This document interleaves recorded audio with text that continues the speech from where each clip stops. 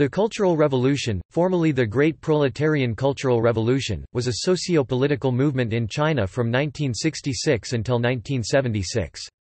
Launched by Mao Zedong, then chairman of the Communist Party of China (CPC), its stated goal was to preserve CPC-style communism by purging remnants of capitalist and traditional elements from Chinese society, and to reimpose Mao Zedong thought, known outside China simply as Maoism, as the dominant ideology within the party. The revolution marked Mao's return to a position of power after the failures of his Great Leap Forward. The movement paralyzed China politically and negatively affected both the economy and society of the country to a significant degree. The movement was launched in May 1966, after Mao alleged that bourgeois elements had infiltrated the government and society at large, aiming to restore capitalism. To eliminate his rivals within the Communist Party of China, Mao insisted that revisionists be removed through violent class struggle. China's youth responded to Mao's appeal by forming Red Guard groups around the country. The movement spread into the military, urban workers, and the Communist Party leadership itself. It resulted in widespread factional struggles in all walks of life. In the top leadership, it led to a mass purge of senior officials, most notably Liu Shaoqi and Deng Xiaoping. During the same period, Mao's personality cult grew to immense proportions. In the violent struggles that ensued across the country, millions of people were persecuted and suffered a wide range of abuses including public humiliation, arbitrary imprisonment, torture, hard labor, sustained harassment, seizure of property and sometimes execution. A large segment of the population was forcibly displaced, most notably the transfer of urban youth to rural regions during the Down to the Countryside movement. Historical relics and artifacts were destroyed and cultural and religious sites were ransacked. Mao officially declared the Cultural Revolution to have ended in 1969, but its active phase lasted until the death of military leader and proposed Mao successor Lin Biao in 1971. After Mao's death and the arrest of the Gang of Four in 1976, reformers led by Deng Xiaoping gradually began to dismantle the Maoist policies associated with the Cultural Revolution. In 1981, the party declared that the Cultural Revolution was responsible for the most severe setback and the heaviest losses suffered by the party, the country, and the people since the founding of the People's Republic.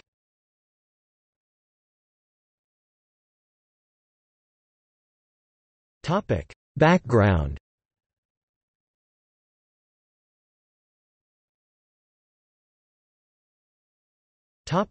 Great Leap Forward. In 1958, after China's first five-year plan, Mao called for grassroots socialism in order to accelerate his plans for turning China into a modern industrialized state. In this spirit, Mao launched the Great Leap Forward, established people's communes in the countryside, and began the mass mobilization of the people into collectives. Many communities were assigned production of a single commodity—steel. Mao vowed to increase agricultural production to twice 1957 levels.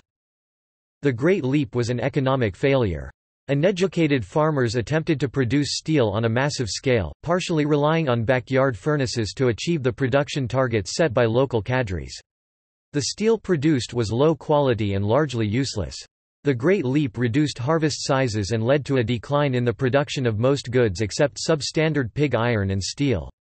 Furthermore, local authorities frequently exaggerated production numbers, hiding and intensifying the problem for several years.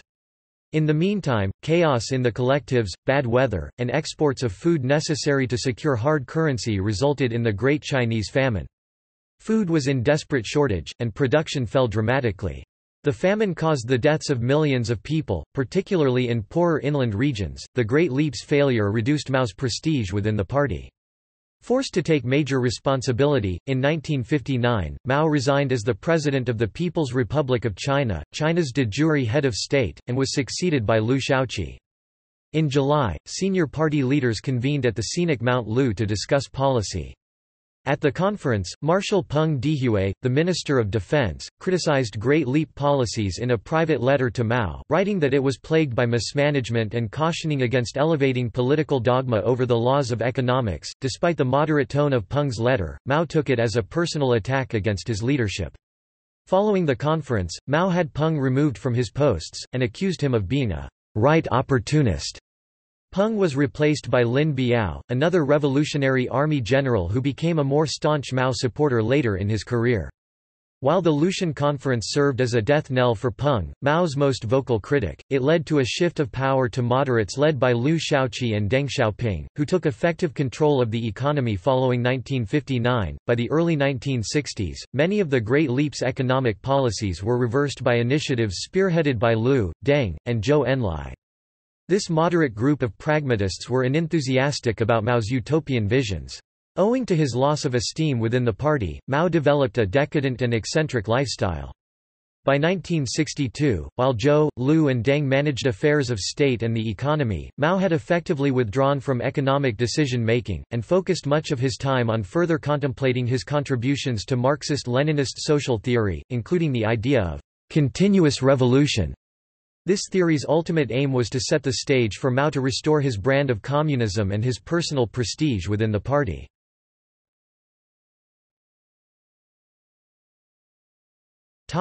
Sino-Soviet split and anti-revisionism. In the early 1950s, the People's Republic of China and the Soviet Union were the two largest communist states in the world. Although initially they had been mutually supportive, disagreements arose after the death of Joseph Stalin and the rise of Nikita Khrushchev to power in the Soviet Union. In 1956, Khrushchev denounced Stalin and his policies and began implementing post-Stalinist economic reforms.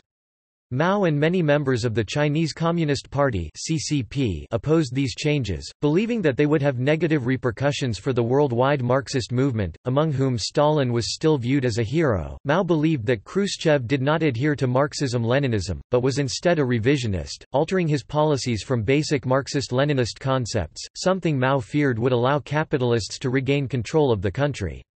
Relations between the two governments soured. The USSR refused to support China's case for joining the United Nations and went back on its pledge to supply China with a nuclear weapon. Mao went on to publicly denounce revisionism in April 1960. Without pointing fingers at the Soviet Union, Mao criticized its ideological ally, the League of Communists of Yugoslavia. In turn, the USSR criticized China's ally, the Party of Labour of Albania. In 1963, the CCP began to openly denounce the Soviet Union, publishing 9 polemics against its perceived revisionism, with one of them being titled On Khrushchev's Phony Communism and Historical Lessons for the World, in which Mao charged that Khrushchev was not only a revisionist but also increased the danger of capitalist restoration. Khrushchev's downfall from an internal coup d'état in 1964 also contributed to Mao's fears of his own political vulnerability, particularly because of his declining prestige among his colleagues after the Great Leap Forward.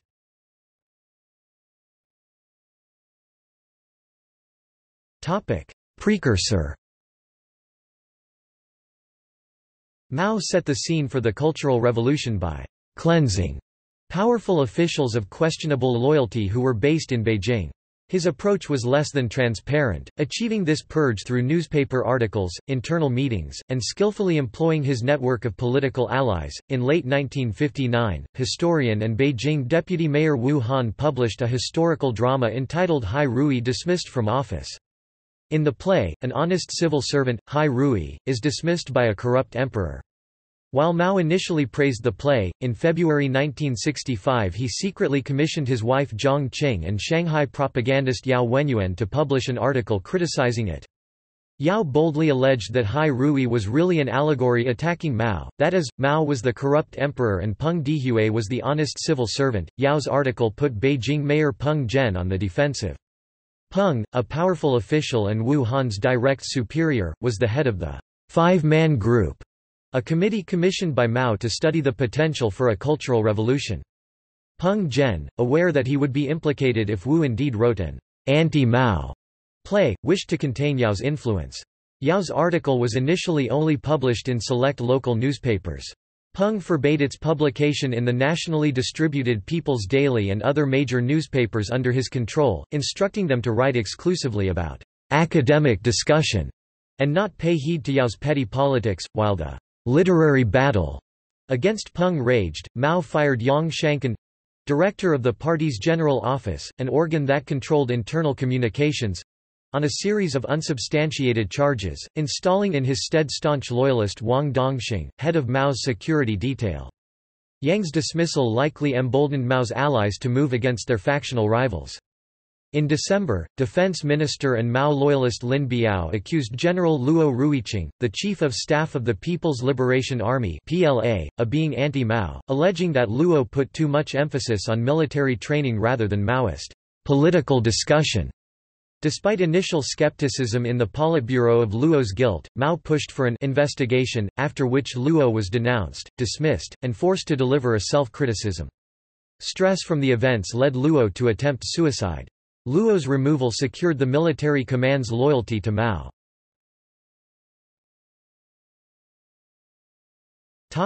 February outline. Having ousted Luo and Yang, Mao returned his attention to Peng Zhen. On February 12, 1966, the Five-Man Group issued a report known as the February Outline. The outline, sanctioned by the party center, defined Hai Rui as constructive academic discussion, and aimed to formally distance Peng Zhen from any political implications. However, Zhang Qing and Yao Wenyuan continued their denunciation of Wu Han and Peng Zhen. Meanwhile, Mao also sacked Propaganda Department Director Liu Dingyi, a Peng Zhen ally. Liu's removal gave Maoists unrestricted access to the press. Mao would deliver his final blow to Peng Zhen at a high-profile Politburo meeting through loyalists Kong Sheng and Chen Boda. They accused Peng Zhen of opposing Mao, labeled the February Outline, "evidence of Peng Zhen's revisionism," and grouped him with three other disgraced officials as part of the Peng Luo Lu Yang anti-party clique. On May 16, the Politburo formalized the decisions by releasing an official document condemning Peng Zhen and his anti-party allies in the strongest terms, disbanding his Five-Man Group and replacing it with the Maoist Cultural Revolution Group (CRG).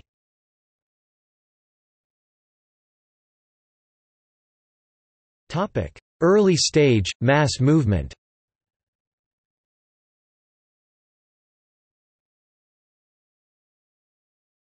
Topic: May 16 notification. In May 1966, an expanded session of the Politburo was called in Beijing.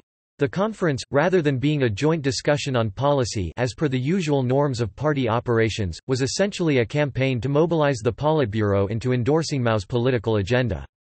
The conference was heavily laden with Maoist political rhetoric on class struggle, and filled with meticulously prepared indictments on the recently ousted leaders such as Peng Zhen and Luo Ruiqing. One of these documents, released on May 16, was prepared with Mao's personal supervision, and was particularly damning. Those representatives of the bourgeoisie who have sneaked into the party, the government, the army, and various spheres of culture are a bunch of counter-revolutionary revisionists. Once conditions are ripe, they will seize political power and turn the dictatorship of the proletariat into a dictatorship of the bourgeoisie. Some of them we have already seen through, others we have not. Some are still trusted by us and are being trained as our successors, persons like Khrushchev for example, who are still nestling beside us. This text, which became known as the May 16 notification, Chinese, Wuyi Lu Tongji Pinyin, Wuyiliu Tongzi, summarized Mao's ideological justification for the Cultural Revolution. Effectively it implied that there are enemies of the communist cause within the party itself, class enemies who wave the red flag to oppose the red flag. The only way to identify these people was through the telescope and microscope of Mao Zedong thought. While the party leadership was relatively united in approving the general direction of Mao's agenda, many Politburo members were not especially enthusiastic, or simply confused about the direction of the movement. The charges against esteemed party leaders like Peng Zhen rang alarm bells in China's intellectual community and among the 8 non-communist parties.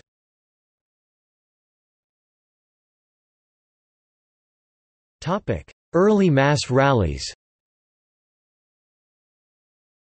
After the purge of Peng Zhen, the Beijing Party Committee had effectively ceased to function, paving the way for disorder in the capital.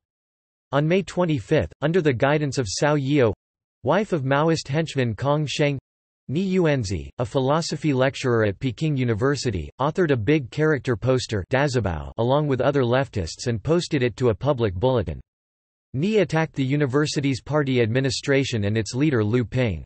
Ni insinuated that the university leadership, much like Peng Zhen, were trying to contain revolutionary fervor in a sinister attempt to oppose the party and advance revisionism. Mao promptly endorsed Ni's Dazabao as the first Marxist big character poster in China. Ni's call to arms, now sealed with Mao's personal stamp of approval, had a lasting ripple effect across all educational institutions in China. Students everywhere began to revolt against their respective schools' party establishment. Classes were promptly cancelled in Beijing primary and secondary schools, followed by a decision on June 13 to expand the class suspension nationwide. By early June, throngs of young demonstrators lined the capital's major thoroughfares holding giant portraits of Mao, beating drums, and shouting slogans against his perceived enemies. When the dismissal of Peng Zhen and the municipal party leadership became public in early June, widespread confusion ensued. The public and foreign missions were kept in the dark on the reason for Peng Zhen's ousting. Even the top party leadership was caught off guard by the sudden anti-establishment wave of protest, and struggled with what to do next. After seeking Mao's guidance in Hangzhou, Liu Shaoqi and Deng Xiaoping decided to send in work teams, gong zuo zhu, effectively ideological guidance squads of cadres, to the city's schools and people's daily to restore some semblance of order and re-establish party control. The work teams were hastily dispatched and had a poor understanding of student sentiment.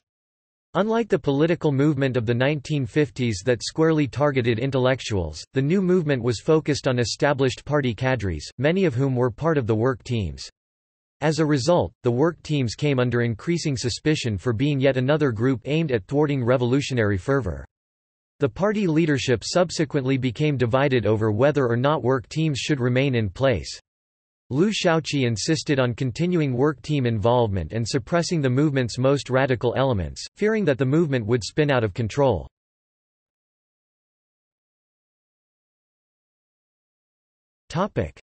Bombard the headquarters. On July 16, the 72-year-old Chairman Mao took to the Yangtze River in Wuhan, with the press in tow, in what became an iconic swim across the Yangtze, to demonstrate his battle readiness. He subsequently returned to Beijing on a mission to criticize the party leadership for its handling of the work teams issue. Mao accused the work teams of undermining the student movement, calling for their full withdrawal on July 24. Several days later a rally was held at the Great Hall of the People to announce the decision and set the new tone of the movement to university and high school teachers and students. At the rally, party leaders told the masses assembled to not be afraid and bravely take charge of the movement themselves, free of party interference. The work teams issue marked a decisive defeat for President Liu Shaoqi politically. It also signaled that disagreement over how to handle the unfolding events of the Cultural Revolution would break Mao from the established party leadership irreversibly. On August 1, the 11th plenum of the 8th Central Committee was hastily convened to advance Mao's now decidedly radical agenda. At the plenum, Mao showed outright disdain for Liu, repeatedly interrupting Liu as he delivered his opening day speech. For several days, Mao repeatedly insinuated that the party's leadership had contravened his revolutionary vision. Mao's line of thinking received a lukewarm reception from the conference attendees. Sensing that the largely obstructive party elite was unwilling to fully embrace his revolutionary ideology, Mao went on the offensive. On July 28, Red Guard representatives wrote to Mao, calling for rebellion and upheaval to safeguard the revolution. Mao then responded to the letters by writing his own big character poster entitled Bombard the Headquarters, rallying people to target the command center, i.e., headquarters, of counter-revolution.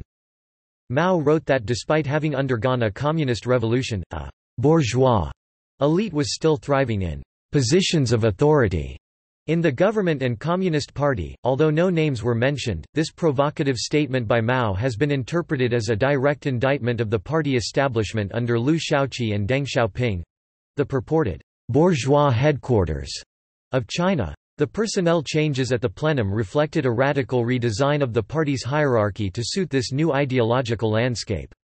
Liu and Deng kept their seats on the Politburo Standing Committee but were in fact sidelined from day-to-day party affairs. Lin Biao was elevated to become the party's number 2 figure. Liu Shaoqi's rank went from 2nd to 8th, and was no longer Mao's heir apparent. Coinciding with the top leadership being thrown out of positions of power was the thorough undoing of the entire national bureaucracy of the Communist Party. The extensive organization department, in charge of party personnel, essentially ceased to exist. The Cultural Revolution Group (CRG), Mao's ideological Praetorian Guard, was catapulted to prominence to propagate his ideology and rally popular support. The top officials in the propaganda department were sacked, with many of its functions folding into the CRG.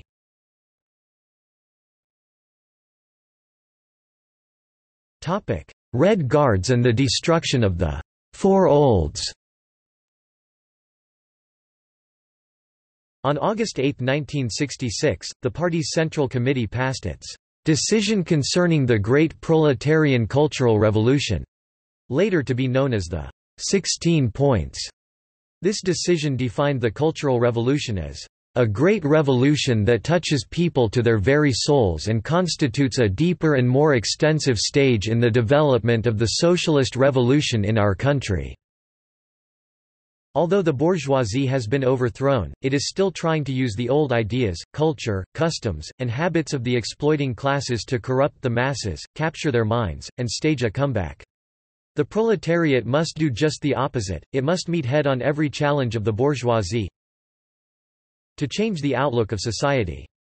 Currently, our objective is to struggle against and crush those people in authority who are taking the capitalist road, to criticize and repudiate the reactionary bourgeois academic authorities and the ideology of the bourgeoisie and all other exploiting classes, and to transform education, literature and art, and all other parts of the superstructure that do not correspond to the socialist economic base, so as to facilitate the consolidation and development of the socialist system. The implications of the 16 Points were far-reaching.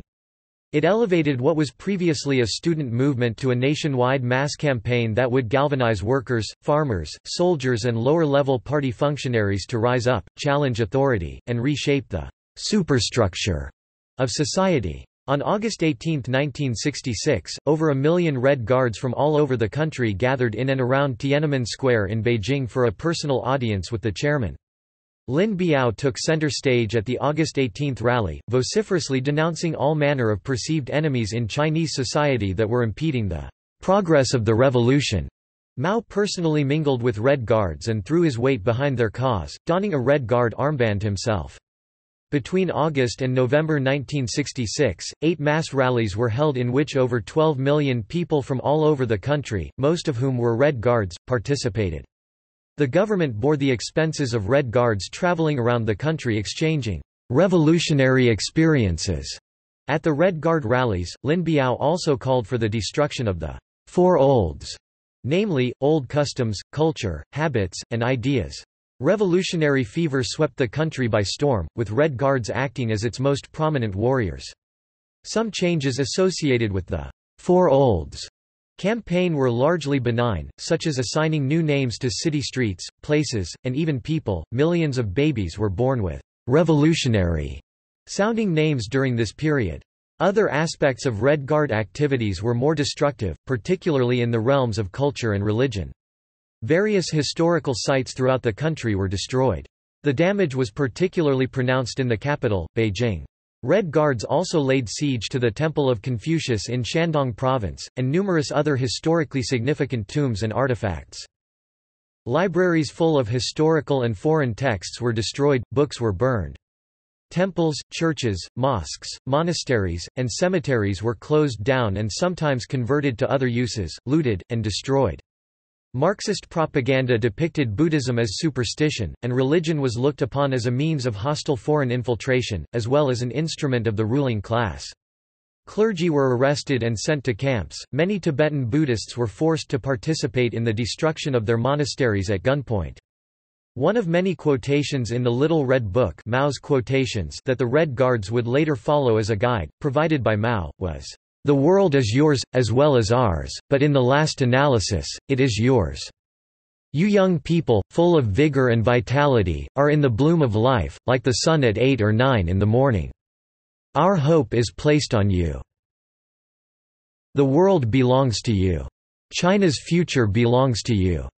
350 million copies of the book had been printed by December 1967. It was the mechanism that led the Red Guards to commit to their objective as the future for China. These quotes directly from Mao led to other actions by the Red Guards in the views of other Maoist leaders. On August 22, 1966, a central directive was issued to stop police intervention in Red Guard activities, and those in the police force who defied this notice were labeled counter-revolutionaries. Mao's praise for rebellion encouraged actions of the Red Guards. Central officials lifted restraints on violent behavior in support of the revolution. Xie Fuji, the national police chief, often pardoned Red Guards for their crimes. In the course of about 2 weeks, the violence left some 100 officials of the ruling and middle class dead in Beijing's western district alone. The number injured exceeded that. The most violent aspects of the campaign included incidents of torture, murder, and public humiliation. Many people who were indicted as counter-revolutionaries died by suicide. In August and September 1966, there were 1,772 people murdered in Beijing alone. In Shanghai there were 704 suicides and 534 deaths related to the Cultural Revolution in September.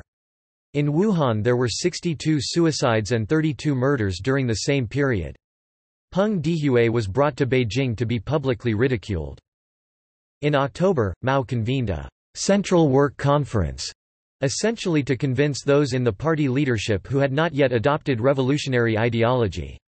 Liu Shaoqi and Deng Xiaoping were prosecuted as part of a bourgeois reactionary line and begrudgingly gave self-criticisms. After the conference, Liu, once a powerful moderate pundit of the ruling class, was placed under house arrest in Beijing, then sent to a detention camp, where he was denied medical treatment and died in 1969. Deng Xiaoping was sent away for a period of re-education 3 times, and was eventually sent to work in a Jiangxi engine factory.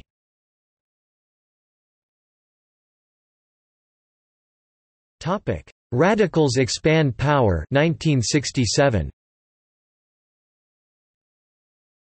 Spurred by the events in Beijing, power seizure duoquan groups formed all over the country and began expanding into factories and the countryside.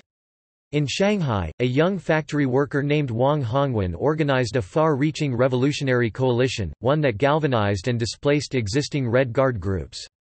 On January 3, 1967, with support from CRG heavyweights Zhang Chunqiao and Yao Wenyuan, the group of firebrand activists overthrew the Shanghai municipal government under Chen Pixian in what became known as the January Storm, and formed in its place the Shanghai People's Commune. The events in Shanghai were praised by Mao, who encouraged similar activities across China.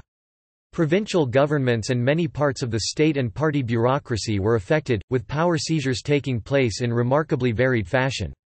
For example, in Beijing, 3 separate revolutionary groups declared power seizures on the same day, while in Heilongjiang, the local party secretary Pan Fusheng managed to seize power from the party organization under his own leadership. Some leaders even wrote the CRG asking to be overthrown. In Beijing, Zhang Qing and Zhang Chunqiao made a target out of Vice Premier Dao Zhu. The power seizure movement was rearing its head in the military as well. In February, prominent generals Yi Jianying and Chen Yi as well as Vice Premier Tan Zhenlin vocally asserted their opposition to the more extreme aspects of the movement, with some party elders insinuating that the CRG's real motives were to remove the revolutionary old guard. Mao, initially ambivalent, took to the Politburo floor on February 18 to denounce the opposition directly, giving a full-throated endorsement to the radicals' activities. This short-lived resistance was branded the February countercurrent, effectively silencing critics of the movement within the party in the years to come. While revolutionaries dismantled ruling government and party organizations all over the country, because power seizures lacked centralized leadership, it was no longer clear who truly believed in Mao's revolutionary vision and who was opportunistically exploiting the chaos for their own gain. The formation of rival revolutionary groups, some manifestations of long-established local feuds, led to factional violence across the country. Tension grew between mass organizations and the military as well. In response, Lin Biao issued a directive for the army to aid the radicals.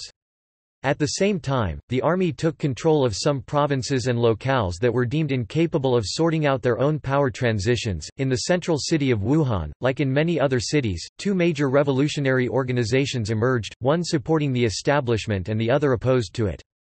The groups fought over the control of the city. Chen Zedao, the army general in charge of the area, forcibly repressed the anti-establishment demonstrators. However, in the midst of the commotion, Mao himself flew to Wuhan with a large entourage of central officials in an attempt to secure military loyalty in the area. In response, local agitators kidnapped Mao's emissary Wang Li in what became known as the Wuhan Incident. Subsequently, Chen Zedao was sent to Beijing and tried by Zhang Qing and the rest of the Cultural Revolution Group. Chen's resistance was the last major open display of opposition to the movement within the army.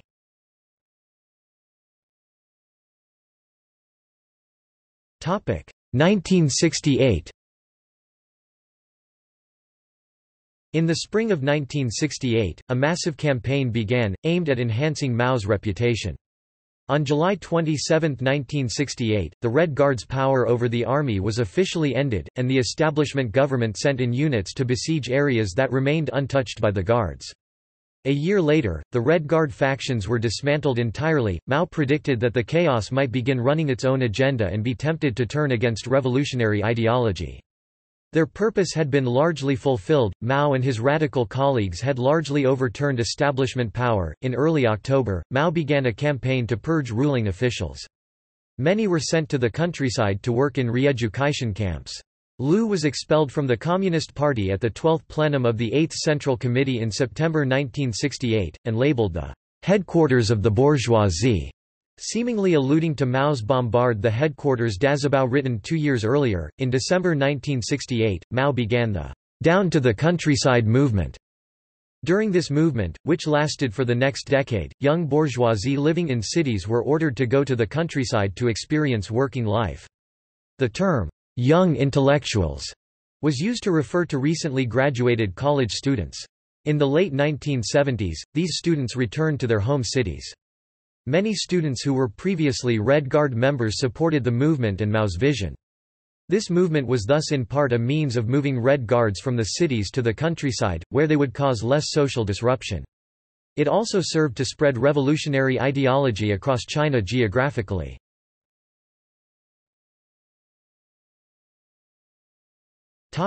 Lin Biao phase.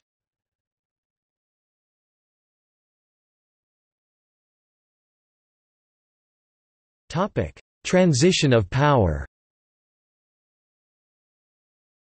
The Ninth Party Congress was held in April 1969, and served as a means to revitalize the party with fresh thinking and new cadres after much of the old guard had been destroyed in the struggles of preceding years. The institutional framework of the party established 2 decades earlier had broken down almost entirely. Delegates for this Congress were effectively selected by revolutionary committees rather than through election by party members. Representation of the military increased by a large margin from the previous Congress. 28% of the delegates were PLA members, and the election of more PLA members to the new Central Committee reflected this increase. Many military officers elevated to senior positions were loyal to PLA Marshal Lin Biao, opening a new factional divide between the military and civilian leadership. Lin Biao was officially elevated to become the party's number 2 figure, with his name written into the Communist Party's constitution as Mao's closest comrade in arms and universally recognized successor. Lin delivered the keynote address at the Congress, a document drafted by hardliner leftists Yao Wenyuan and Zhang Chunqiao under Mao's guidance. The report was heavily critical of Liu Shaoqi and other counter-revolutionaries, and drew extensively from quotations in the Little Red Book. The Congress solidified the central role of Maoism within the party psyche, reintroducing Maoism as an official guiding ideology of the party in the party constitution. Lastly, the Congress elected a new Politburo with Mao Zedong, Lin Biao, Chen Boda, Zhou Enlai, and Kong Sheng as the members of the new Politburo Standing Committee. Lin, Chen, and Kong were all beneficiaries of the Cultural Revolution. Zhou, who was demoted in rank, voiced his unequivocal support for Lin at the Congress. Mao also restored the function of some formal party institutions, such as the operations of the party's Politburo, which ceased functioning between 1966 and 1968 because the Central Cultural Revolution Group held de facto control of the country.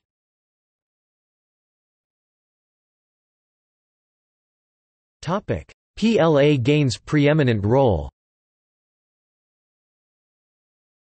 Mao's efforts at reorganizing party and state institutions generated mixed results. Many far-flung provinces remained volatile as the political situation in Beijing stabilized. Factional struggles, many of which were violent, continued at the local level despite the declaration that the Ninth Congress marked a temporary victory for the Cultural Revolution. Furthermore, despite Mao's efforts to put on a show of unity at the Congress, the factional divide between Lin Biao's PLA camp and the Jiang Qing-led radical camp was intensifying. Indeed, a personal dislike of Jiang Qing drew many civilian leaders, including prominent theoretician Chen Boda, closer to Lin Biao. Between 1966 and 1968, China was isolated internationally, having declared its enmity towards both the Soviet Union and the United States.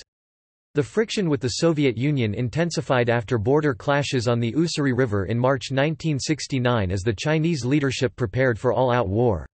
In October, senior leaders were evacuated from Beijing. Amidst the tension, Lin Biao issued what appeared to be an executive order to prepare for war to the PLA's 11 military regions on October 18 without passing through Mao. This drew the ire of the chairman, who saw it as evidence that his authority was prematurely usurped by his declared successor. The prospect of war elevated the PLA to greater prominence in domestic politics, increasing the stature of Lin Biao at the expense of Mao. There is some evidence to suggest that Mao was pushed to seek closer relations with the United States as a means to avoid PLA dominance in domestic affairs that would result from a military confrontation with the Soviet Union. During his meeting with U.S. President Richard Nixon in 1972, Mao hinted that Lin had opposed seeking better relations with the U.S. After Lin was confirmed as Mao's successor. His supporters focused on the restoration of the position of state chairman president, which had been abolished by Mao after the purge of Liu Shaoqi. They hoped that by allowing Lin to ease into a constitutionally sanctioned role, whether chairman or vice-chairman, Lin's succession would be institutionalized.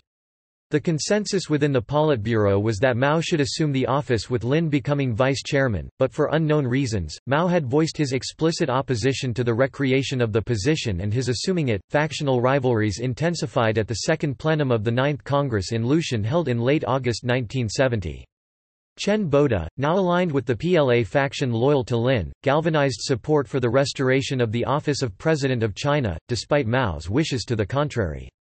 Moreover, Chen launched an assault on Zhang Chunqiao, a staunch Maoist who embodied the chaos of the Cultural Revolution. Over the evaluation of Mao's legacy, the attacks on Zhang found favor with many attendees at the plenum, and may have been construed by Mao as an indirect attack on the Cultural Revolution itself.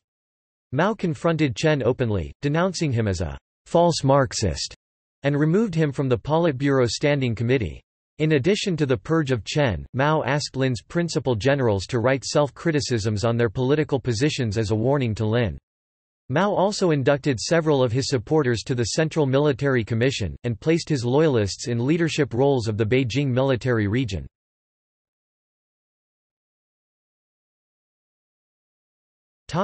Flight of Lin Biao.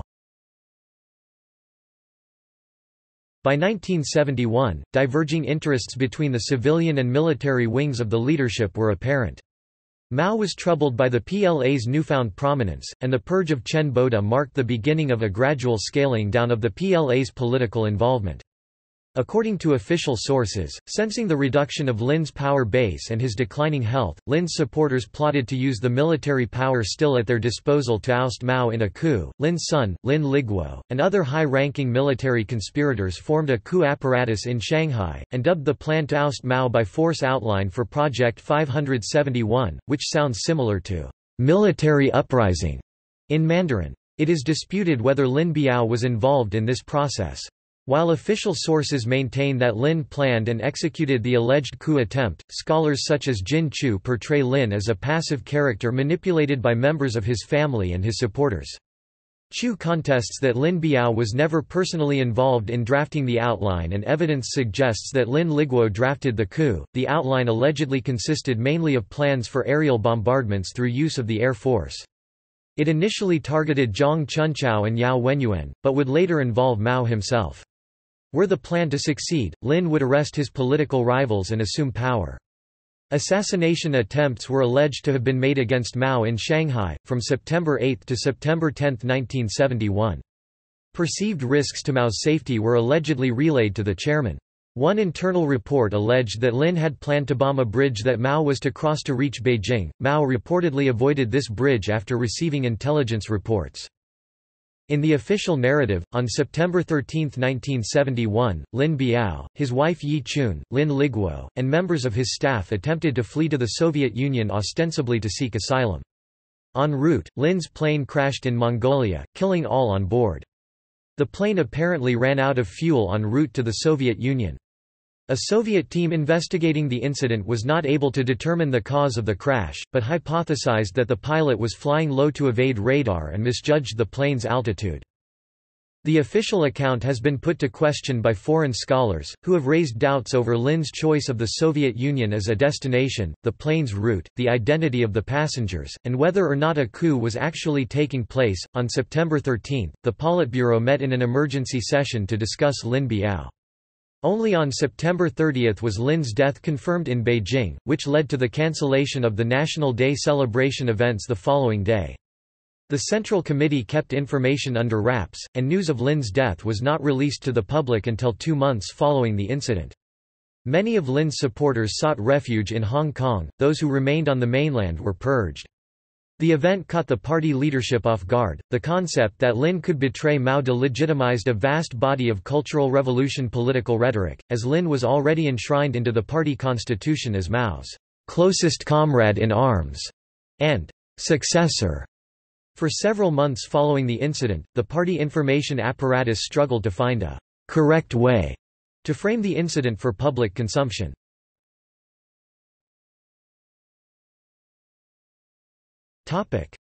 Gang of Four and their downfall.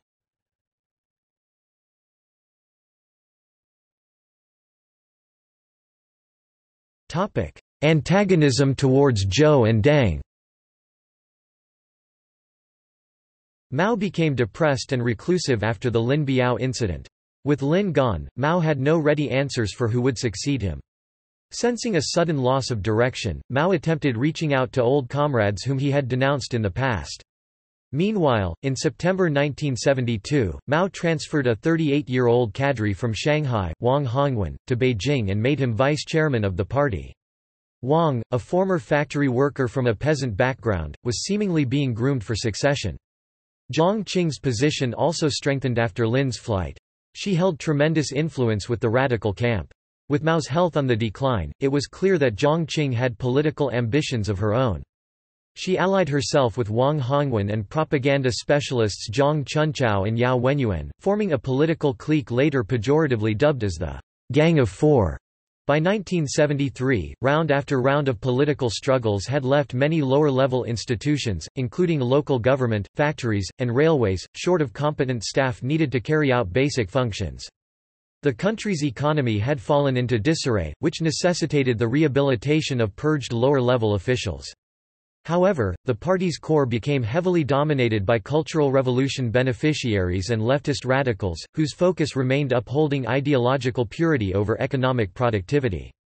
The economy remained largely the domain of Zhou Enlai, one of the few moderates left standing. Zhou attempted to restore a viable economy, but was resented by the Gang of Four, who identified him as their main political threat in post-Mao era succession. In late 1973, to weaken Zhou's political position and to distance themselves from Lin's apparent betrayal, the "Criticize Lin, Criticize Confucius" campaign began under Jiang Qing's leadership. Its stated goals were to purge China of new Confucianist thinking and denounce Lin Biao's actions as traitorous and regressive. Reminiscent of the first years of the Cultural Revolution, the battle was carried out through historical allegory, and although Zhou Enlai's name was never mentioned during this campaign, the premier's historical namesake, the Duke of Zhou, was a frequent target. With a fragile economy and Zhou falling ill to cancer, Deng Xiaoping returned to the political scene, taking up the post of vice premier in March 1973, in the first of a series of promotions approved by Mao. After Zhou withdrew from active politics in January 1975, Deng was effectively put in charge of the government, party, and military, earning the additional titles of PLA General Chief of Staff, Vice Chairman of the Communist Party, and Vice Chairman of the Central Military Commission in a short time span. The speed of Deng's rehabilitation took the radical camp, who saw themselves as Mao's rightful political and ideological heirs, by surprise. Mao wanted to use Deng as a counterweight to the military faction in government to suppress any remaining influence of those formerly loyal to Lin Biao. In addition, Mao had also lost confidence in the ability of the Gang of Four to manage the economy and saw Deng as a competent and effective leader. Leaving the country in grinding poverty would do no favors to the positive legacy of the Cultural Revolution, which Mao worked hard to protect. Deng's return set the scene for a protracted factional struggle between the radical Gang of Four and moderates led by Zhou and Deng. At the time, Jiang Qing and associates held effective control of mass media and the party's propaganda network, while Zhou and Deng held control of most government organs. On some decisions, Mao sought to mitigate the gang's influence, but on others, he acquiesced to their demands. The Gang of Four's heavy hand in political and media control did not prevent Deng from reinstating his economic policies. Deng emphatically opposed party factionalism, and his policies aimed to promote unity as the first step to restoring economic productivity. Much like the post-Great Leap restructuring led by Liu Shaoqi, Deng streamlined the railway system, steel production, and other key areas of the economy. By late 1975, however, Mao saw that Deng's economic restructuring might negate the legacy of the Cultural Revolution, and launched a campaign to oppose rehabilitating the case for the rightists, alluding to Deng as the country's foremost rightist. Mao directed Deng to write self-criticisms in November 1975, a move lauded by the Gang of Four.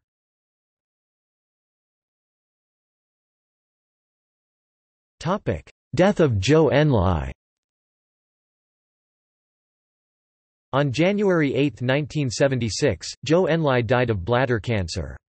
On January 15, Deng Xiaoping delivered Zhou's official eulogy in a funeral attended by all of China's most senior leaders with the notable absence of Mao himself, who had grown increasingly critical of Zhou.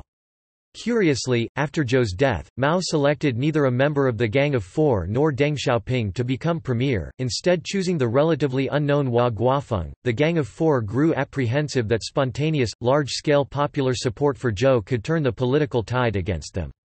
They acted through the media to impose a set of restrictions on overt public displays of mourning for Zhou. Years of resentment over the Cultural Revolution, the public persecution of Deng Xiaoping, seen as Zhou's ally, and the prohibition against public mourning led to a rise in popular discontent against Mao and the Gang of Four. Official attempts to enforce the mourning restrictions included removing public memorials and tearing down posters commemorating Zhou's achievements. On March 25, 1976, Shanghai's Wen Weibao published an article calling Zhou, "the capitalist roader inside the party who wanted to help the unrepentant capitalist roader Deng regain his power." These propaganda efforts at smearing Zhou's image, however, only strengthened public attachment to Zhou's memory.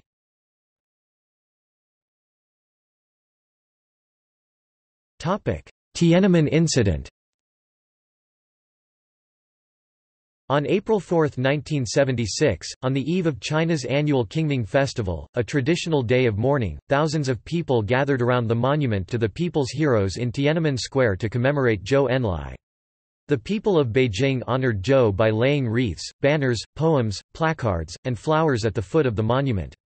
The most obvious purpose of this memorial was to eulogize Zhou, but the Gang of Four were also attacked for their actions against the premier. A small number of slogans left at Tiananmen even attacked Mao himself, and his Cultural Revolution. Up to 2 million people may have visited Tiananmen Square on April 4. All levels of society, from the poorest peasants to high-ranking PLA officers and the children of high-ranking cadres, were represented in the activities. Those who participated were motivated by a mixture of anger over the treatment of Zhou, revolt against the Cultural Revolution and apprehension for China's future.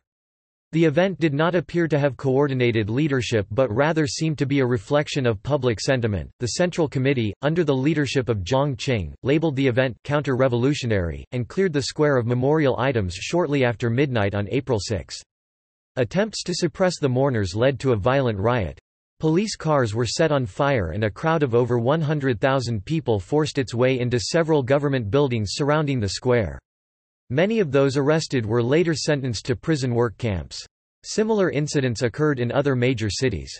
Jiang Qing and her allies pinned Deng Xiaoping as the incident's mastermind, and issued reports on official media to that effect. Deng was formally stripped of all positions, inside and outside the party, on April 7. This marked Deng's second purge in 10 years.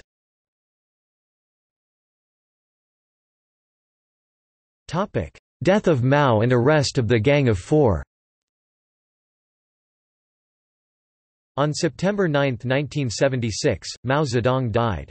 To Mao's supporters, his death symbolized the loss of the revolutionary foundation of Communist China.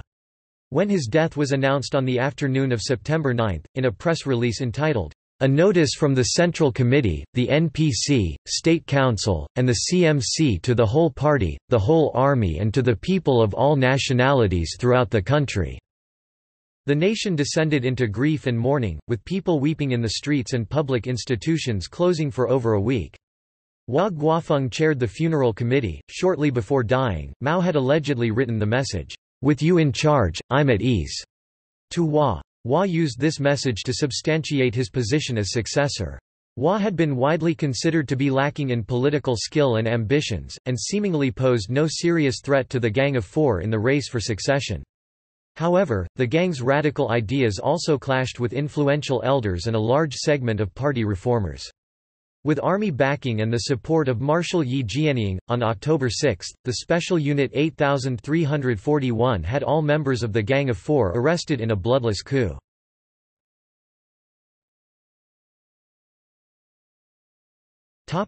Aftermath. Although Hua Guofeng publicly denounced the Gang of Four in 1976, he continued to invoke Mao's name to justify Mao-era policies. Hua spearheaded what became known as the two whatevers, namely, "Whatever policy originated from Chairman Mao, we must continue to support," and "Whatever directions were given to us from Chairman Mao, we must continue to follow."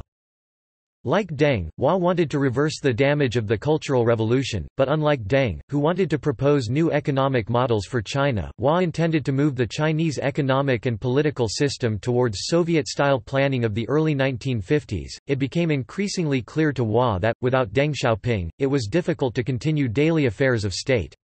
On October 10, Deng Xiaoping personally wrote a letter to Hua asking to be transferred back to state and party affairs. Party elders also called for Deng's return. With increasing pressure from all sides, Hua named Deng vice premier in July 1977, and later promoted him to various other positions, effectively catapulting Deng to China's second most powerful figure. In August, the party's 11th Congress was held in Beijing, officially naming in ranking order Hua Guofeng, Yi Jianying, Deng Xiaoping, Li Xiannian, and Wang Dongxing as new members of the Politburo Standing Committee. In May 1978, Deng seized the opportunity to elevate his protégé Hu Yaobang to power.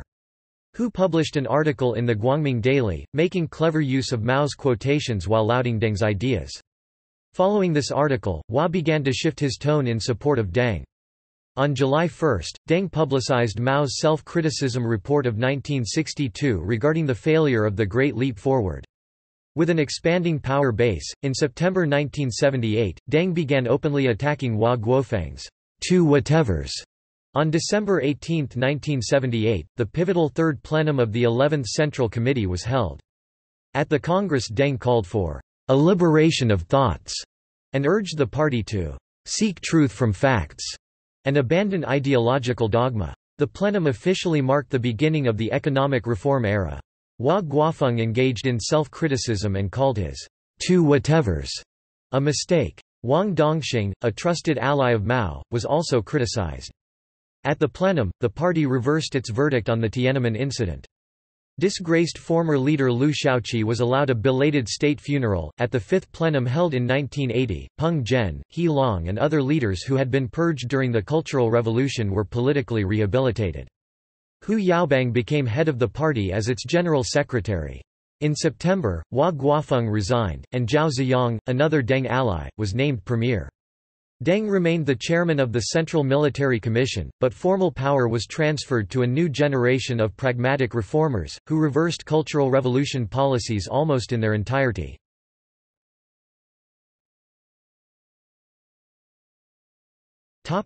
Policy and effect.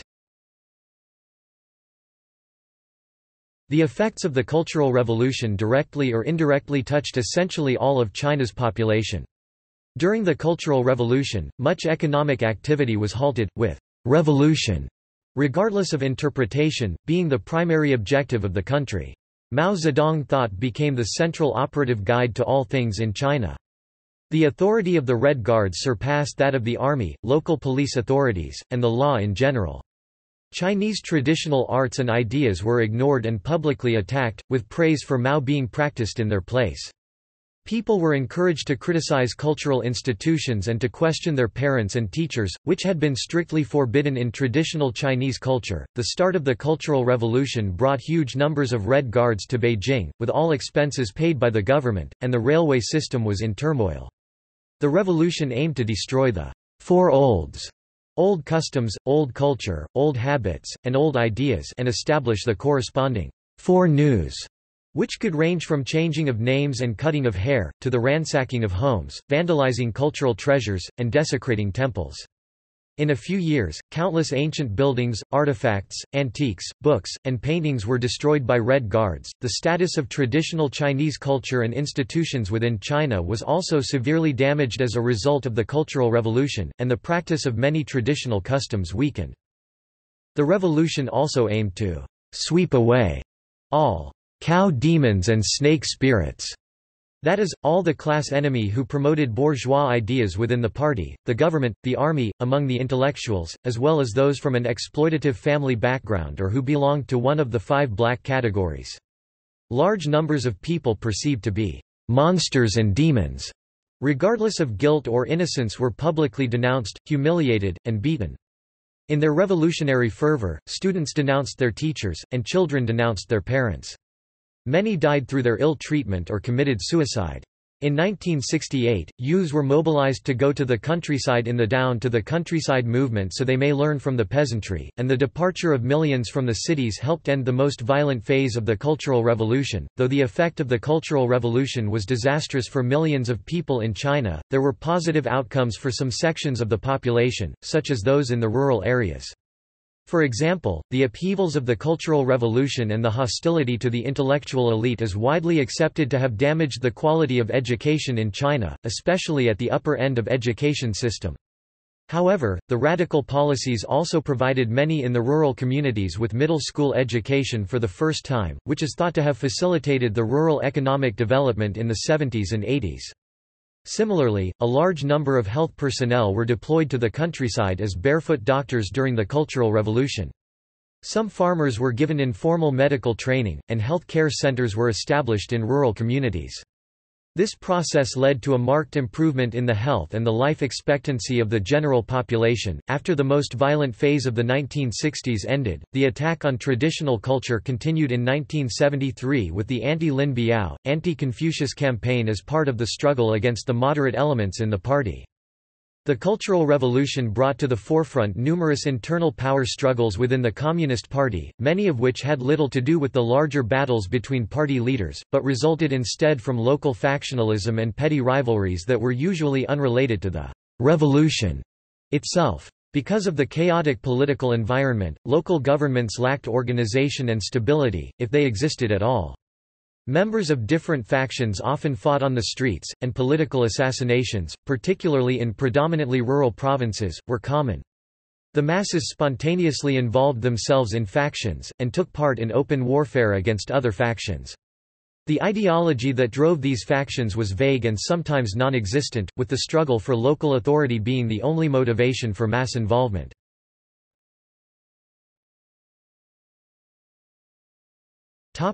Education. The Cultural Revolution brought China's education system to a virtual halt for some time. In the early months of the Cultural Revolution, schools and universities were closed. Primary and middle schools later gradually reopened, but all colleges and universities were closed until 1970, and most universities did not reopen until 1972. The university entrance exams were cancelled after 1966, to be replaced later by a system whereby students were recommended by factories, villages and military units, and entrance exams were not restored until 1977 under Deng Xiaoping. According to the documents for the prosecution of the Gang of Four, 142,000 cadres and teachers in the education circles were persecuted, and noted academics, scientists, and educators who died included Shang Qinglai, Jian Bozan, Rao Yutai, Wu Dingliang, and Zhao Juzong. Many intellectuals were sent to rural labor camps, and many of those who survived left China shortly after the revolution ended. Many survivors and observers suggest that almost anyone with skills over that of the average person was made the target of political struggle in some way. The entire generation of tormented and inadequately educated individuals is often referred to in the West as well as in China as the lost generation. During the Cultural Revolution, basic education was emphasized and rapidly expanded.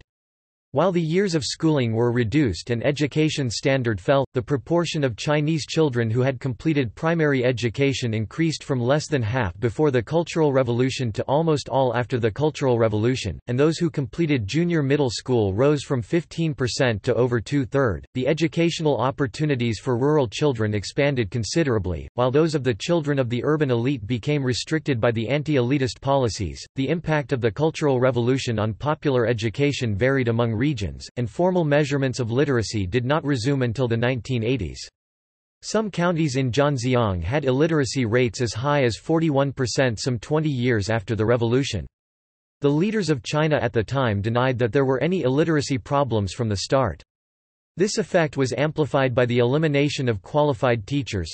Many districts were forced to rely on selected students to educate the next generation. In 1968, the Communist Party instituted the Down to the Countryside movement, in which educated youths Jishi Qingyan or simply Jiqing in urban areas were sent to live and work in agrarian areas to be re-educated by the peasantry and to better understand the role of manual agrarian labor in Chinese society.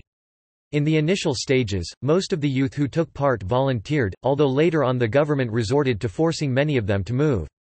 Between 1968 and 1979, 17 million of China's urban youths left for the countryside, and being in the rural areas also deprived them the opportunity of higher education. In the post-Mao period, many of those forcibly moved attacked the policy as a violation of their human rights.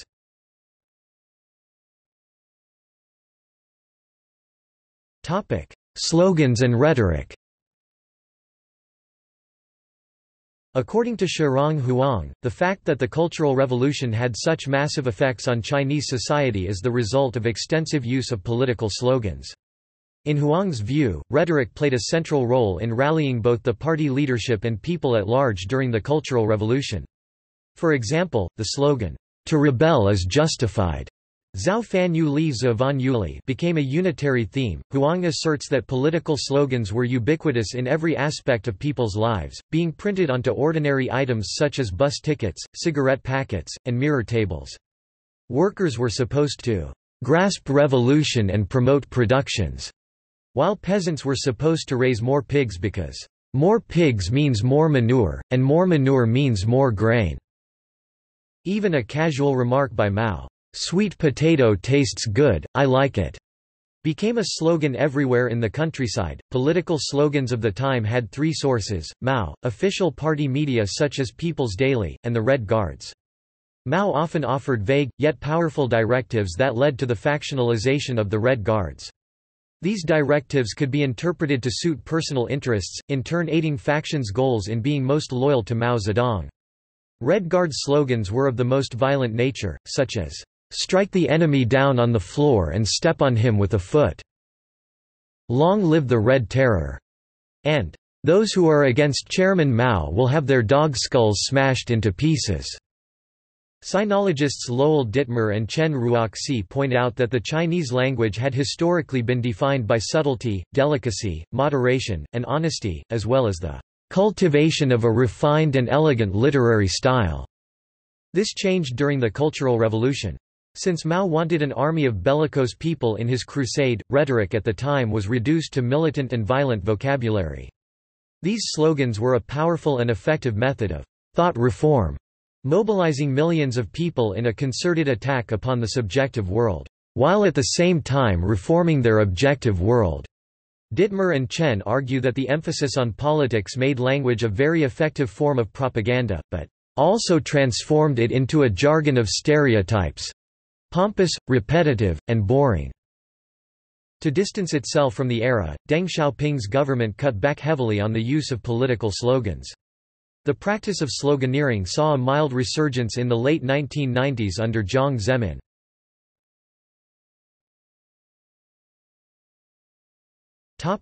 Arts and literature. Before the Cultural Revolution, in the years 1958 to 1966, theatre became part of the struggles in the political arena as plays were used as to criticize or support particular members of the party leadership. An opera by Wu Han, Hai Rui dismissed from office, was interpreted as a veiled criticism of Mao. It produced an attack by Yao Wenyuan on the opera, an attack often considered the opening shot of Cultural Revolution. It would lead to the persecution and death of its writer Wu Han, as well as others involved in theatre, such as Tian Han, Sun Weishi, and Zhou Xinfang. During the Cultural Revolution, Zhang Qing took control of the stage and introduced the revolutionary model operas under her direct supervision. Traditional operas were banned as they were considered feudalistic and bourgeois, but revolutionary opera, which is based on Peking opera but modified in both content and form, was promoted. Starting in 1967, 8 model dramas, 6 operas and 2 ballets were produced in the first 3 years, and the most notable of the operas was The Legend of the Red Lantern. These operas were the only approved opera form, and other opera troupes were required to adopt or change their repertoire. The model operas were also broadcast on the radio, made into films, blared from public loudspeakers, taught to students in schools and workers in factories, and became ubiquitous as a form of popular entertainment and the only theatrical entertainment for millions in China. In 1966, Zhang Qing put forward the theory of the dictatorship of the Black Line in literature and arts, where those perceived to be bourgeois, anti-socialist or anti-Mao Black Line should be cast aside, and called for the creation of a new literature and arts. Writers, artists and intellectuals who were the recipients and disseminators of the old culture would be comprehensively eradicated. The majority of writers and artists were seen as black line figures and reactionary literati, and therefore persecuted. Many were subjected to criticism and denunciation, where they may be publicly humiliated and ravaged, and they may also be imprisoned or sent to be reformed through hard labor. For instance, Mei Ji and her husband were sent to a tea farm in Lushan County, Sichuan, and she did not resume writing until the 1980s. In the documents for the prosecution of the Gang of Four released in 1980, more than 2,600 people in the field of arts and literature were revealed to have been persecuted by the Ministry of Culture and units under it alone. Many died as a result of their ordeal and humiliation. The names of 200 well-known writers and artists who were persecuted to death during the Cultural Revolution were commemorated in 1979. These include writers such as Lao Shi, Fu Lei, Deng Tuo, Baron, Li Guangtian, Yang Shuo, and Zhao Shuli. During the Cultural Revolution, only a few writers who gained permission or requalification under the new system, such as Hao Ran and some writers of worker or farmer background, can have had their work published or reprinted. The permissible subject matter of proletarian and socialist literature would be strictly defined, and all the literary periodicals in the country ceased publication by 1968. The situation eased after 1972, more writers were allowed to write and many provincial literary periodicals resumed publication, but the majority of writers still could not work. The effect is similar in the film industry. A booklet titled, 400 Films to be Criticized, was distributed, and film directors and actresses were criticized, with some tortured and imprisoned. These included many of Zhang Qing's rivals and former friends in the film industry, and those who died in the period included Kai Chusheng, Zheng Junli, Shangguan Yunju, Wang Ying, and Xu Lai. No feature films were produced in mainland China for 7 years apart from the few approved model dramas and highly ideological films. A notable example of the handful of films made and permitted to be shown in this period is Taking Tiger Mountain by Strategy. After the communist takeover in China, much of the popular music from Shanghai was condemned as yellow music and banned, and during the Cultural Revolution, composers of such popular music such as Li Jinwei were persecuted. Revolution-themed songs instead were promoted, and songs such as Ode to the Motherland, Sailing the Seas Depends on the Helmsman, The East is Red, and Without the Communist Party, There Would Be No New China, were either written or became extremely popular during this period. The East is Red especially, became popular, it de facto supplanted the March of the Volunteers as the national anthem of China, though the latter was restored to its previous place after the Cultural Revolution ended.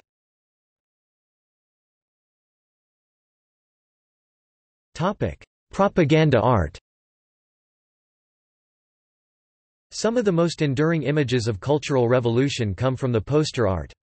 Propaganda art in posters was used as a campaigning tool and mass communication device, and often served as the main source of information for the people.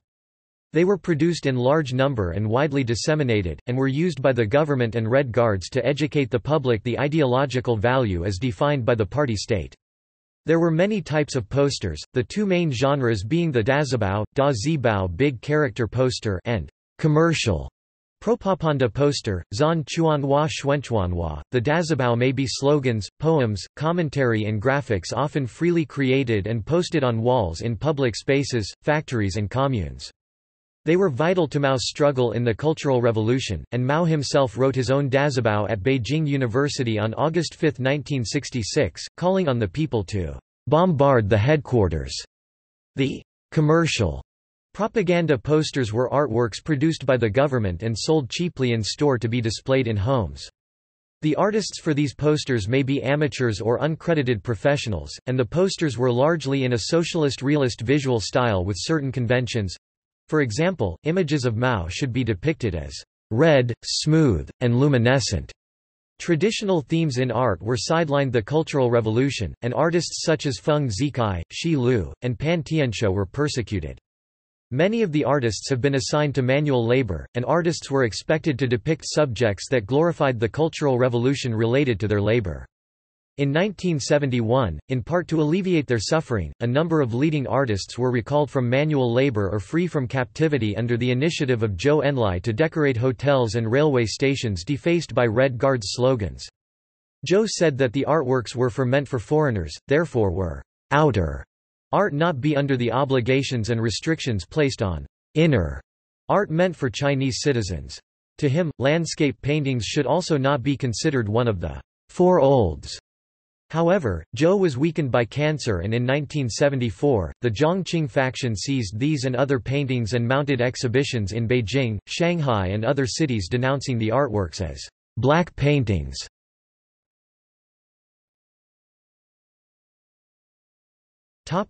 Historical relics.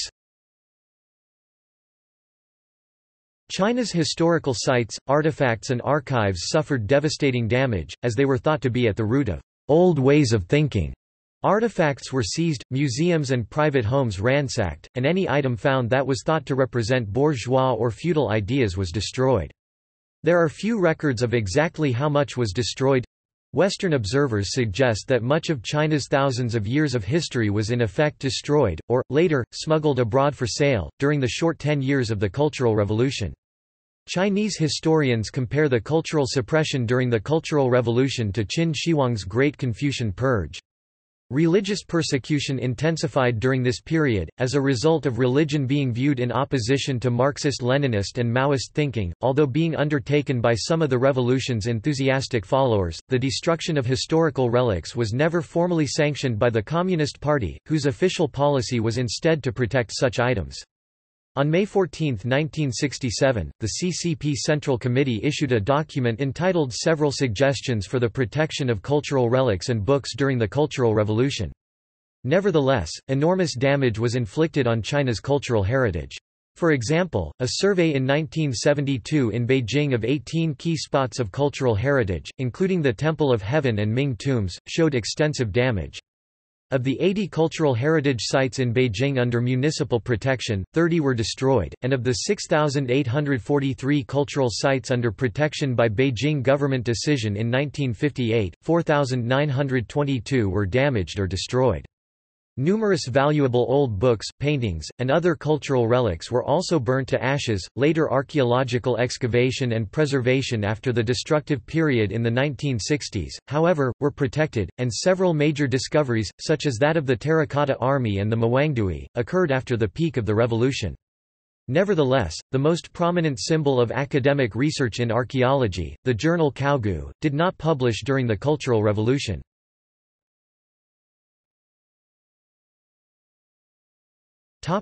Struggle sessions and purges. Millions of people in China were violently persecuted during the Cultural Revolution. Those identified as spies, running dogs, revisionists, or coming from a suspect class, including those related to former landlords or rich peasants, were subject to beating, imprisonment, rape, torture, sustained and systematic harassment and abuse, seizure of property, denial of medical attention, and erasure of social identity. At least hundreds of thousands of people were murdered, starved, or worked to death. Millions more were forcibly displaced. Young people from the cities were forcibly moved to the countryside, where they were forced to abandon all forms of standard education in place of the propaganda teachings of the Communist Party of China. Some people were not able to stand the torture and, losing hope for the future, committed suicide. One of the most famous cases of attempted suicide due to political persecution involved Deng Xiaoping's son, Deng Pufang, who jumped or was thrown from a 4-story building after being interrogated by Red Guards. Instead of dying, he became paraplegic. In the trial of the so-called Gang of Four, a Chinese court stated that 729,511 people had been persecuted, of whom 34,800 were said to have died. According to Mao, The Unknown Story, an estimated 100,000 people died in one of the worst factional struggles in Guangxi in January to April 1968, before Premier Zhou sent the PLA to intervene. Zheng Yi's Scarlet Memorial, Tales of Cannibalism in Modern China alleged systematic killing and cannibalization of individuals in the name of political revolution and class struggle among the Zhuang people in Wushuan County, Guangxi, during that period. Zheng was criticized in China for reliance on unpublished interviews and for negative portrayal of a Chinese ethnic minority, although senior party historians corroborated allegations of cannibalism. Sinologist Gang Yu questioned how systematic the cannibalism could have been, given the inherent factionalism of the Cultural Revolution. In Mao's Last Revolution 2006, McFarquhar and Schoenhals also dispute that it was communism that compelled the Zhuang in this area towards cannibalism, noting that similar incidents occurred under pressure from the Kuomintang secret police in the Republican period.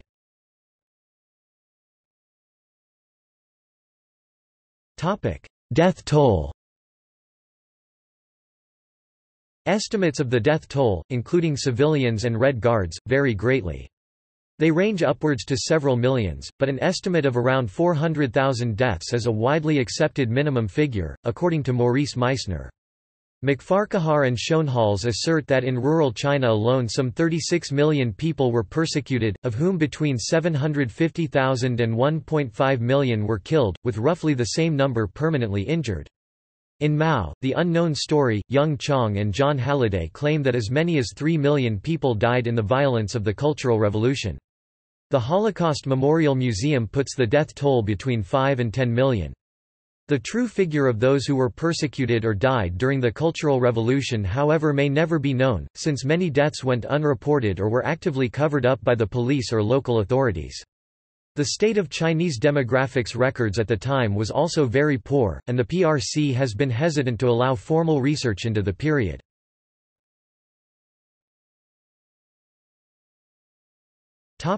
Ethnic minorities. The Cultural Revolution wreaked much havoc on minority cultures and ethnicities in China.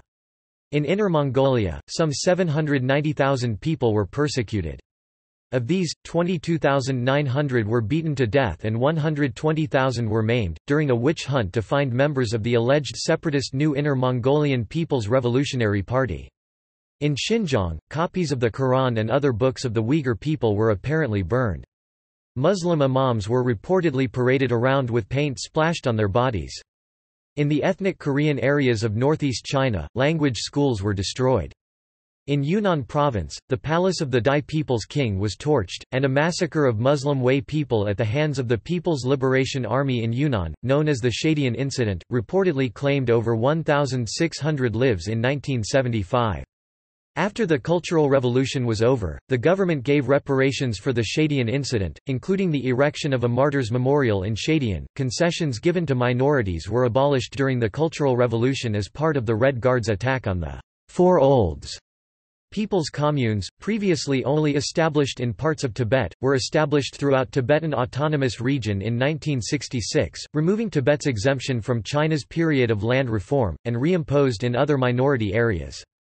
The effect on Tibet had been particularly severe as it came following the repression after the 1959 Tibetan Uprising. The destruction of nearly all of its over 6,000 monasteries, which began before the Cultural Revolution, were often conducted with the complicity of local ethnic Tibetan Red Guards. Only 8 were left intact by the end of 1970s, many monks and nuns were killed, and the general population were subjected to physical and psychological torture.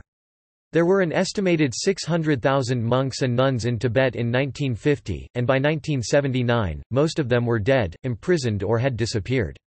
The Tibetan government in exile claimed that a large number of Tibetans also died from famines in 1961–1964 and 1968–1973 as a result of forced collectivization. However, the number of Tibetan deaths or whether famines in fact took place in these periods is disputed.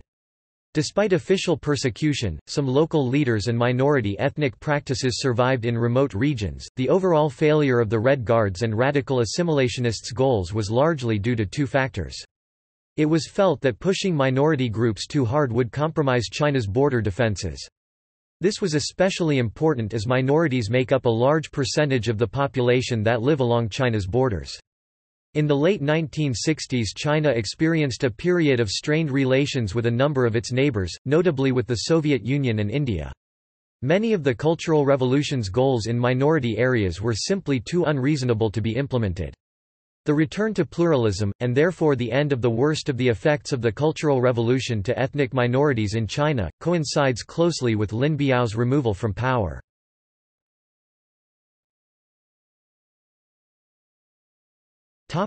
Legacy.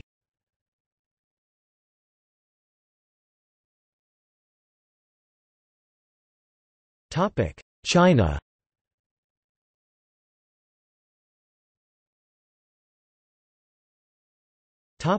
Communist Party opinions.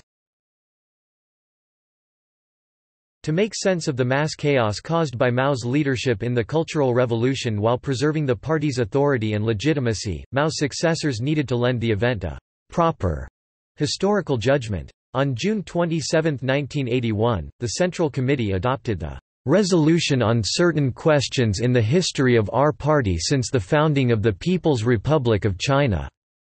An official assessment of major historical events since 1949, the resolution frankly noted Mao's leadership role in the movement, stating that, "...chief responsibility for the grave left error of the Cultural Revolution, an error comprehensive in magnitude and protracted in duration, does indeed lie with Comrade Mao Zedong."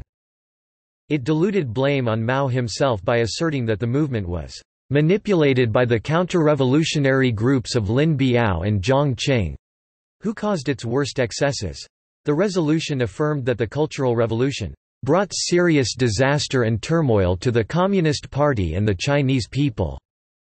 The official view aimed to separate Mao's actions during the Cultural Revolution from his heroic revolutionary activities during the Chinese Civil War and the Second Sino-Japanese War. It also separated Mao's personal mistakes from the correctness of the theory that he created, going as far as to rationalize that the Cultural Revolution contravened the spirit of Mao Zedong thought, which remains an official guiding ideology of the party. Deng Xiaoping famously summed this up with the phrase, "Mao was 70% good, 30% bad." After the Cultural Revolution, Deng affirmed that Maoist ideology was responsible for the revolutionary success of the Communist Party, but abandoned it in practice to favor socialism with Chinese characteristics, a very different model of state-directed market economics. In mainland China, the official view of the party now serves as the dominant framework for Chinese historiography of the time period. Alternative views, see below, are discouraged. Following the Cultural Revolution, a new genre of literature known as scar literature, Shanghan Wenzu, emerged, being encouraged by the post-Mao government. Largely written by educated youths such as Liu Xinhua, Zhang Xinliang, and Liu Xinwu, scar literature depicted the revolution from a negative viewpoint, using their own perspectives and experiences as a basis. After the suppression of the Tiananmen Square protests of 1989, both liberals and conservatives within the party accused each other of excesses that they claimed were reminiscent of the Cultural Revolution. Li Peng, who promoted the use of military force, cited that the student movement had taken inspiration from the grassroots populism of the Cultural Revolution, and that if it is left unchecked, would eventually lead to a similar degree of mass chaos. Zhao Ziyang, who was sympathetic to the protesters, later accused his political opponents of illegally removing him from office by using Cultural Revolution style tactics, including reversing black and white, exaggerating personal offenses, taking quotes out of context, issuing slander and lies, inundating the newspapers with critical articles making me out to be an enemy, and casual disregard for my personal freedoms.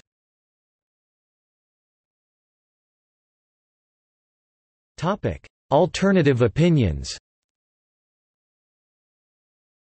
Although the Chinese Communist Party officially condemns the Cultural Revolution, there are many Chinese people who hold more positive views of it, particularly amongst the working class, who benefited most from its policies. Since Deng's ascendancy to power, the government has arrested and imprisoned figures who have taken a strongly pro-Cultural Revolution stance. For instance, in 1985, a young shoe factory worker put up a poster on a factory wall in Shenyang, Shaanxi, which declared that the Cultural Revolution was good, and led to achievements such as the building of the Nanjing Yangtze River Bridge, the creation of hybrid rice crops and the rise of people's consciousness.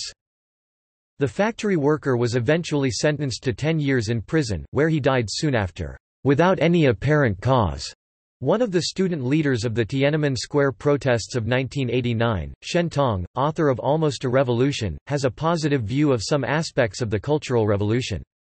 According to Shen, the trigger for the famous Tiananmen hunger strikes of 1989 was a big character poster, Dazabao, a form of public political discussion that gained prominence during the Cultural Revolution.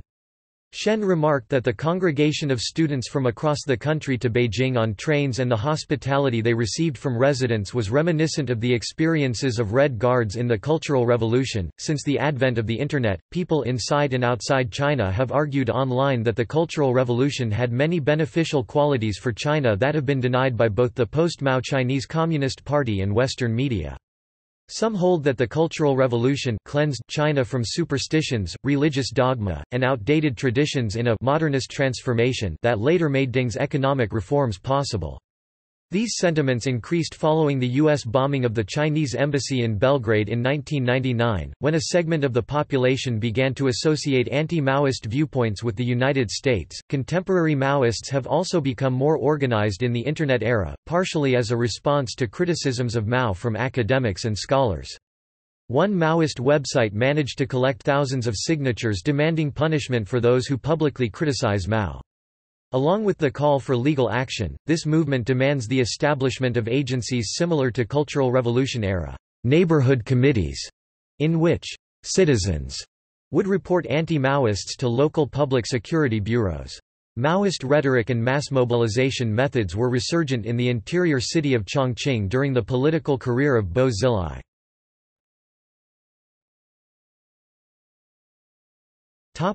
Contemporary China. Public discussion of the Cultural Revolution is still limited in China. The Chinese government continues to prohibit news organizations from mentioning details of the Cultural Revolution, and online discussions and books about the topic are subject to official scrutiny. Textbooks on the subject continue to abide by the official view, see above, of the events. Many government documents from the 1960s on remain classified, and are not open to formal inspection by private academics. At the National Museum of China in Beijing, the Cultural Revolution is barely mentioned in its historical exhibits. Despite inroads made by numerous prominent sinologists, independent scholarly research of the Cultural Revolution is discouraged by the Chinese government. There is concern that as witnesses age and die, the opportunity to research the event thoroughly within China may be lost, that the government still displays such heightened sensitivities around the Cultural Revolution as an indicator that it still considers itself, at least in part, an inheritor of its legacy. The government is apprehensive that academic probing and popular discussions will lead to ideological conflict and increase social instability. It may threaten the foundations of communist rule. The focus of the Chinese government on maintaining political and social stability has been a top priority since the Tiananmen crackdown on reformers on June 4, 1989, and the current government has no interest in re-evaluating any issue that might lead to a split in the Chinese leadership, or which might polarize the party on ideological grounds.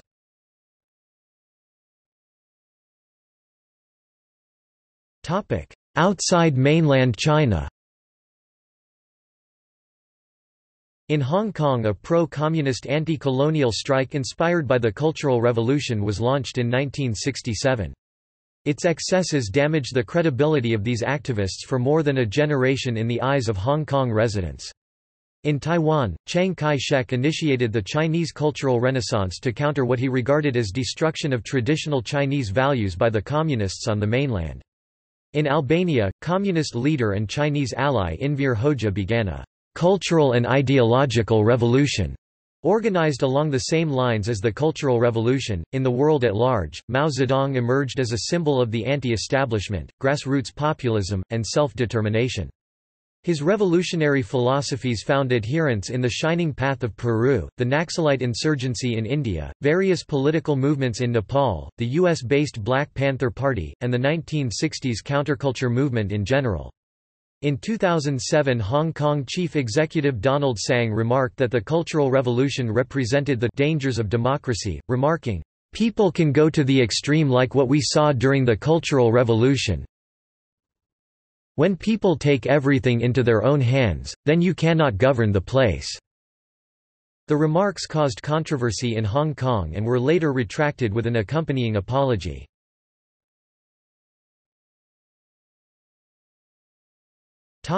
Academic debate.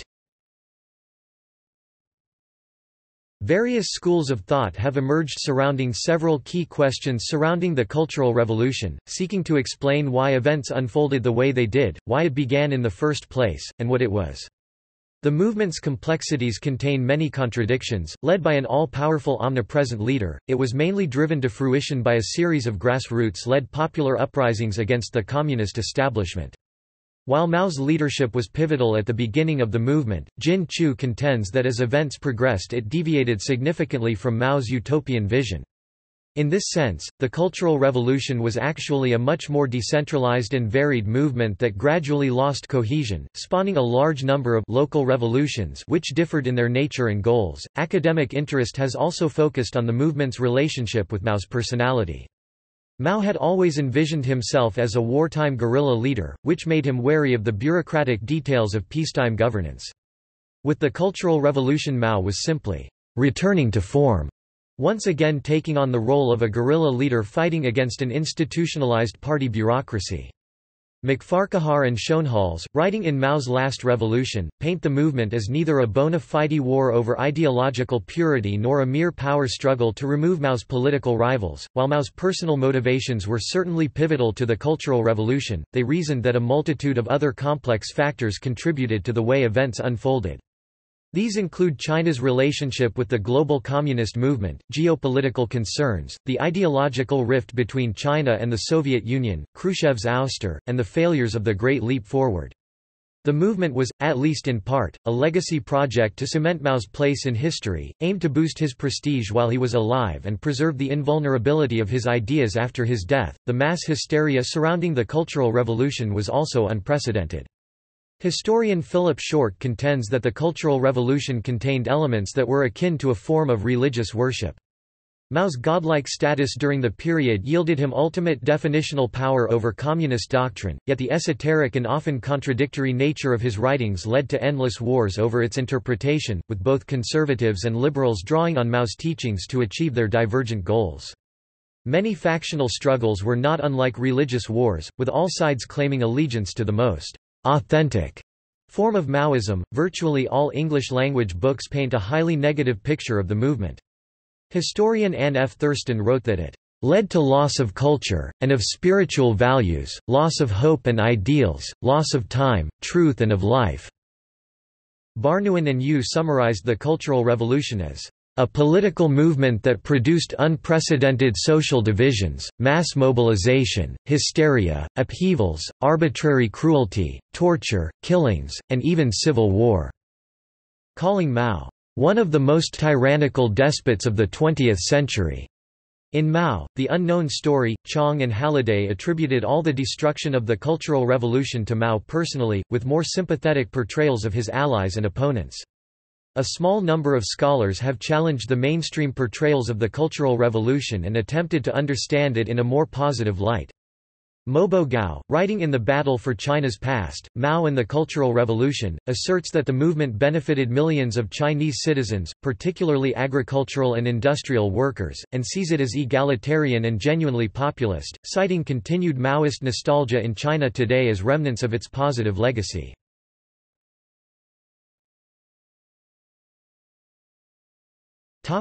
See also: Born Red, a chronicle of the Cultural Revolution, an autobiography that includes experiences during the Cultural Revolution. Morning Sun, Ba Ju Dian Zhang De Tai Yang, a documentary exploring the events and effects of the Cultural Revolution. Red Scarf Girl, a memoir of experiences during the Cultural Revolution. A Year in Upper Felicity, book chronicling a year in a rural Chinese village during the Cultural Revolution inspired by July Theses, a mini-cultural revolution in Romania. Notes